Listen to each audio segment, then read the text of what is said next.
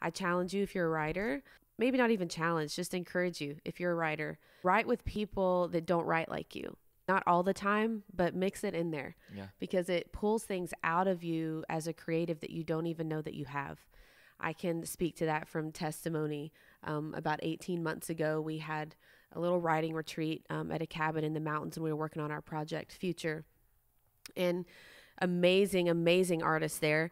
But, you know, they were just different genres than we had normally written in. And I was a little nervous, but when I left that weekend, I felt like I could do this all day, every day. Like I felt so renewed, so refreshed, and my creativity level was like at an all-time high.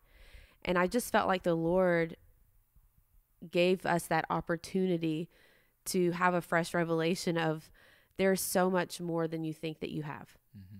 Don't limit yourself to what you've always done or what you think that you're even good at, because surrounding yourself with people that will do it different than you is been an amazing experience for us. And we've actually written songs and even done entire projects that we never in our wildest dreams thought that we could have done.